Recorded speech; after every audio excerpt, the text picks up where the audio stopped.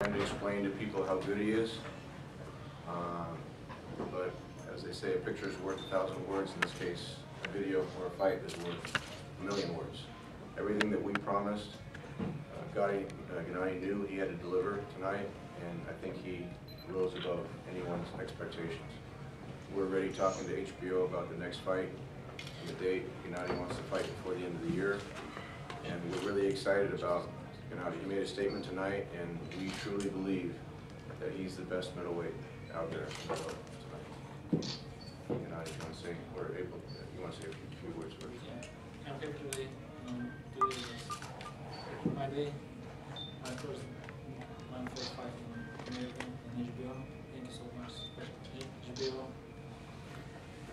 I'm happy today. I'm ready. I stay here. I feel great. Yeah, thank you very much to K2 also for making not only Giennadij's dream come true, but my dream come true to have another this level fighter. I think that it's important that he stays busy now. He is 30 years old.